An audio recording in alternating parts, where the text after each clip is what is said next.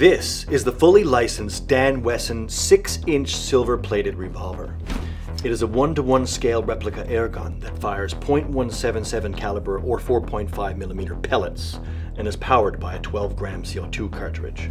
It is not a firearm and cannot be modified into a firearm. To open the cylinder, push forward on the cylinder release here. The cylinder holds 6 cartridges, and each cartridge holds 1 pellet for a total of 6 shots. To load the cartridge, unscrew the black tip and seat the pellet inside. Reinstall the tip and the cartridge is now loaded. To install the 12-gram CO2 cartridge, pull back on the grip to reveal the CO2 compartment and insert the cartridge from the side. Turn the thumb screw at the bottom to tighten the cartridge into place. Be careful not to over-tighten, or it may damage the valve system. There will be a small release of CO2 gas upon installation.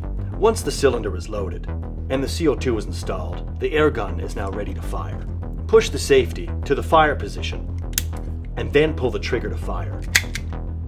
You can either pull the trigger directly for double action firing or cock the hammer before each shot for single action firing. Be sure to wear safety goggles once you're ready to fire.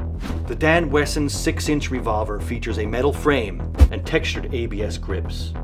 The rear sight is adjustable for windage and elevation. Included in the box is an optional rail segment for optical accessories and a cartridge speed loader. The Dan Wesson 6-inch revolver offers unmatched realism for airgun revolver shooters.